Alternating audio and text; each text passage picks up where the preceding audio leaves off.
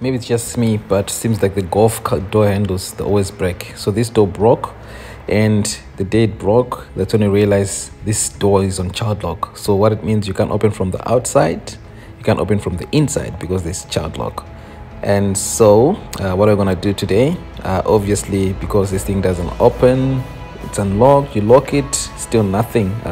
The arm doesn't even go further, it's opening halfway. It's stuck, totally stuck. You can't even open this door. So let's remove the window winder. You pull it out, pry it open, remove it. And then the next thing, so in my mind I'm thinking, if we can remove the door panel, right, there should be something behind that door panel that would lead us to the child lock mechanism. However, I'm not so sure how to do that. So the first thing, for you to remove the door handle, there's two screws that are holding the door handle, and behind this door panel, I'm sure I'm sure there's something that will help us to actually get to the child lock mechanism. But I went on the internet just trying to see if I can find somebody with the same car with a similar situation. It was actually unsuccessful. Probably I was typing in the wrong words, but I couldn't get to it. I was hoping my wife would do this one, but I decided, you know what, let me just surprise her. Let me try and see if I can help her, create some content for her. But opening this door panel is a bit difficult. I actually realized that if you open from this side, it's easier, because I think that was the weakest link. And to make matters worse, this door is still new. I mean, it's original parts. It has never been opened, so just opening it's difficult. So top right clip is a bit weak because it seems like there's a chipboard under this cover. So if you handle it the wrong way, then instead of the clips coming from the white part of the board, they actually come from the fiber or the cloth part of the door panel. So you need to be very careful there.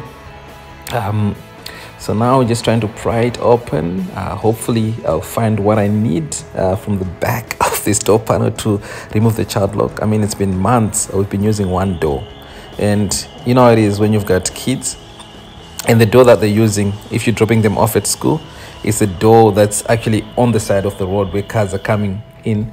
It was a bit of a challenge, so if you get, this is not working, we need to find a solution. And paying someone to do this, I felt, or rather my wife and I thought, we can do this. This can be done. It's not something we want to spend money on. Let's try. Maybe when we fail, then we can get someone to assist us. So yeah, so finally, after a lot of effort, managed to open it. So that's the door panel there. Yes, so now I've opened pretty much 80% of the door panel, but that thing there by the door handle, I tried to open it. I'm not so sure it's done. It seems like there's a screw that's holding it, but I can't seem to find where it is, the screw. So I checked at the back to see if there's anything. I'm checking there. I can't find any screw. And there's a plastic that's covering this mechanism that goes to the door mechanism. Yeah, so it seems like we're stuck here. I folded the chair so that I can get more space, but this door handle is difficult. So then finally I thought, what if I remove this strip? Maybe I can get to the child lock, and there it is. Do you see that silver thing? I'm not sure if you can see it. There's a little white silver line there. There's two things. So I saw it and I'm thinking this is the child lock item. So just using a table knife, push it towards the back. Let's see if the door open. And voila, that's all I needed to do. I didn't even need to open the door panel. This could have just taken 30 seconds or so. The door opens.